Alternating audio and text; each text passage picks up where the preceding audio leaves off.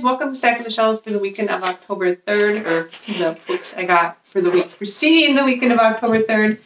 I know this is like my third or fourth week in a row doing a Stacking the Shelves. I have been getting a lot of books, a lot for review especially, and my to-be-read pile is starting to show the wear and tear from that. I think I'm at a yearly high of like 30 books in my to-be-read pile, so I will have to work on reading some books before I get more.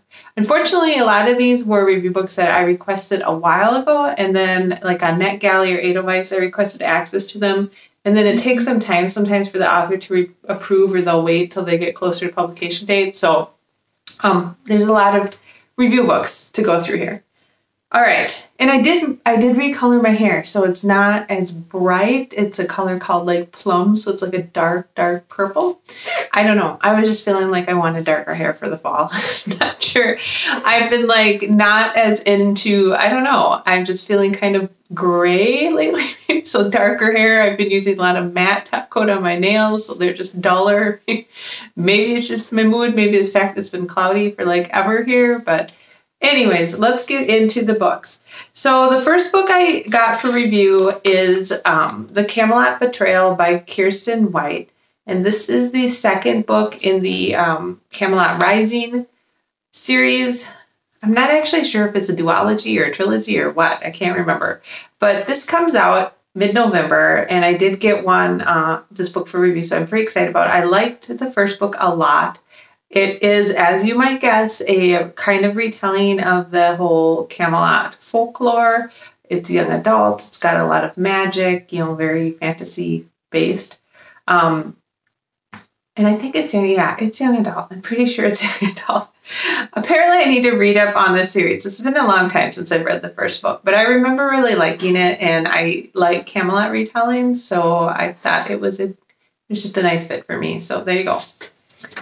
It is like now, like I have my camera set up and in front of a window, and it is alternately like pouring and blowing super hard, and then just stops, and then it like pours and super hard. So we were looking at the radar. In the fall, we tend to get like these little spotty clusters of showers, and that's what we're getting right now. So very, very fall weather here. It's like 50 with these spotty scattered showers and super windy. All right, second book I got for review is another one I'm excited about, and that is Kingdom of the Wicked by Carrie Maniscalco. I probably said that wrong. She also writes Stalking Jack the Ripper series, which I read the first couple books in that series and wasn't a huge fan of it. However, the synopsis for this series sounds really cool. It's another young adult fantasy series, and it comes out really soon. It comes out October 27th. So if you are excited about this, you don't have a long time to wait. It's less than a month away till its release date. So again, another one that I'm very excited to read. I will apologize again. I'm still having some printer issues. For some reason, my printer will kind of randomly decide not to print blue or red, and it's really weird because it prints it sometimes and not others.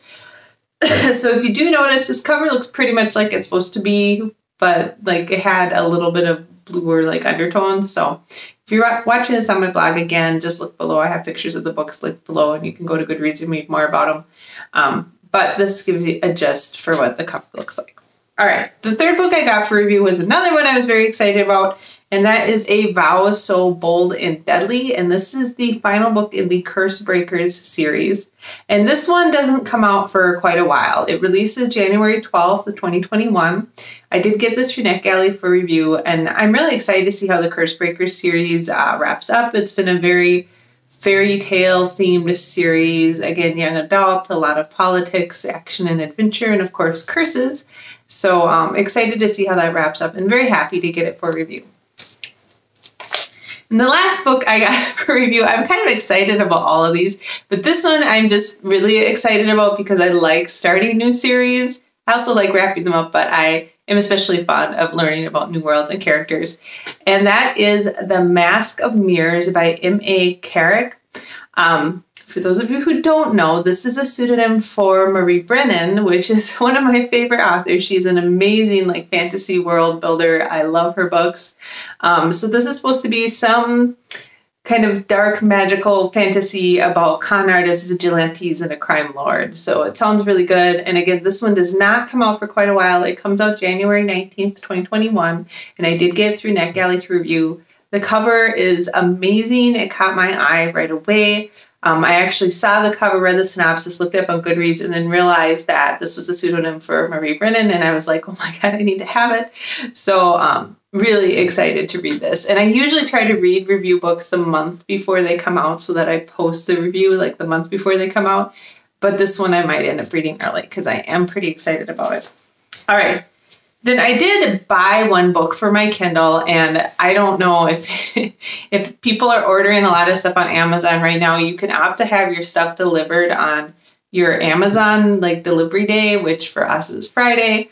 If you do that, a lot of times you get a $1 to $2 digital credit. So I had built up quite a bit of digital credit and went ahead and bought a book I've been wanting.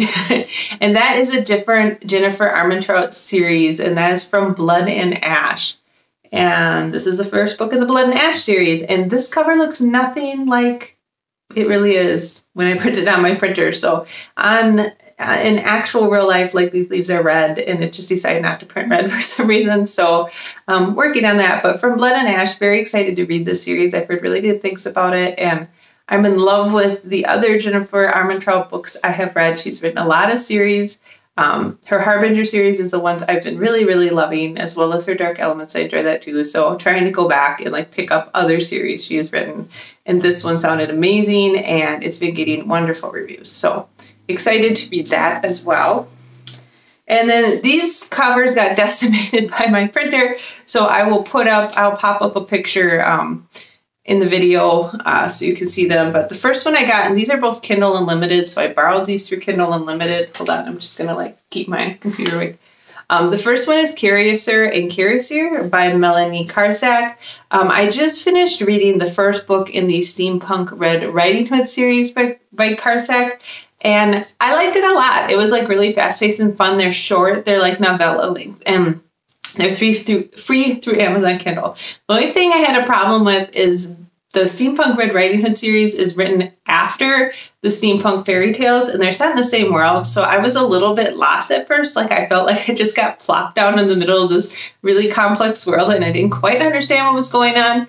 And I felt like in the first Steampunk Red Riding Hood novel, there were a lot of characters that seemed to have backgrounds that I was not privy to. So I'm guessing that a lot of those characters were introduced in, because like the caterpillar is in there, and I'm guessing the caterpillar is introduced in Curiouser and Curiouser, which is a Alice in Wonderland steampunk retelling. So rather than continuing to read the rest of the novella/short books in the Steampunk Red Riding Hood series, I decided to go back and start with the steampunk fairy tales so that I could meet all these characters and like, you know what's going on and get all the like Easter eggs and hidden references and stuff in the Steampunk Red Riding Hood tales. So if you like kind of short, fun, fast reads, I really like the Steampunk Red Riding Hood. It's a fairy tale retelling with steampunk stuff, lots of action. The lead character, she's actually kind of a pain in the butt. Like she's not very likable, but I still thought she was just fun and entertaining to read about. So very excited. I think she has room for growth. Let's put it that way. Anyways, very excited to read more of that series, but also excited to go back and start reading some of these other ones. So, and then the final one I got through Kindle Unlimited is one that I've had on my wish list for a while, and it's just supposed to be a fun, cute, contemporary romance. And every once in a while, I just want to read like a fun, cute, contemporary romance. Like it's not fantasy. It's not a complex world. It's just something that's super cute that makes you feel good and is fun. And again, my printer decided not to do red or blue on this one, which kind of doesn't help this cover. So I will be putting a picture of it, probably overlapped in this decimated printed picture. And this is Red, White, and Royal Blue by Casey McQuiston. This book was very, very popular last year. It won a whole bunch of Reader's Choice Awards. And it is available on Kindle Unlimited to borrow for free right now. So if you're interested in that, I think it's going to be kind of a cutesy fun read. And I look forward to reading it because every once in a while you just need like one of those types of books to like take a break between all your complex complicated like fantasy worlds. So that is what I got, and I did decide to go ahead and do another stack of the shelves because there were quite a few of them. There were 2 Kindle Unlimited books, 1 that I bought, and then 4 for review, so 7 more books this week. And I do need to start concentrating on catching up on my reading and stop perusing book reviewing sites and Kindle Unlimited. Like, I get the Kindle Unlimited newsletter every week, and I'm like, oh, that looks good, And you can borrow like 10 at a time, I think. So, I always end up borrowing a whole bunch of them and trying to remember to read them. Anyways, that's all I really have for you. We are having very fall weather in Minnesota, as I mentioned. It's been now it's sunny out. I don't know, it's like windy and raining, and now it's sunny. It's been pretty variable and like normal. Like, all the leaves in our area were beautiful, golden, bright red. We have a lot of maples around us, and it was absolutely stunning. And then like the next day, all of a sudden, like half the leaves were on the ground. So fall is my favorite season, and I don't know if it's because it is so brief, but it is very brief here in Minnesota. It always gets really windy in the fall, and so the leaves they look beautiful for like a day or two, and then they're all gone. So now we're dealing with just leaves everywhere. It's just insane. Other than that, my son's been doing hockey tryouts, and that's been going fine. I did find out I do not have to travel for work now. They had a COVID-19 issue at the plant I'm supposed to travel to, so that is all on hold. And what else? Oh, my son goes back into his first day of live in-person learning at school starting tomorrow. So he's been online only for the last like 2.5 weeks, and this will be his first chance to go see people in person. The way they're doing it is interesting because so now this week his teachers, like he's been online Tuesday, Wednesday, and his teachers are teaching both an in-person class and the online class. So they like leave their webcam on for the kids who are online, but they're teaching kids in person too. And then when he's in person, he'll be the one like sitting in the classroom, and then the other half of the class will be online. So it's an interesting way to do it. I know they're trying to do it in a way that would be least disruptive if they go back full time. So they're planning later in the year they'll go back full time. Anyways, it's been an adventure for everyone, and we're all tired and sick of all this weird stuff we have to do every day.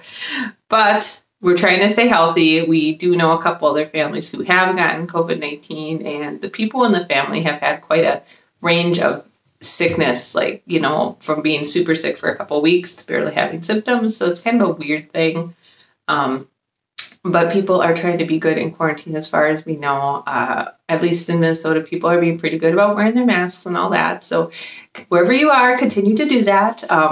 It's important as we try to get a grip on some of this. So anyways, enough of that. I hope you had a great week of reading, and that you have another great week of reading ahead of you, and that you got some great books. And I will probably not talk to you next week because we are supposed to go out of town for MEA. We are planning to go up to the North Shore again, further north this time, and do some hiking up in that area. We don't spend a lot of time that far north, like almost to Canadian border north, but just because it is quite a bit further up the North Shore. But we have a longer break this time. We were originally supposed to go to Disney World and celebrate my grandpa's 90th birthday, but he is still on lockdown, and Disney World just didn't seem like a great idea. So instead, we are just going to take a small family trip up to do some more camping in our 5th wheel trailer. So anyways, all right, hope you guys all have fun. And if you are celebrating MEA, you get to do something a little different at least.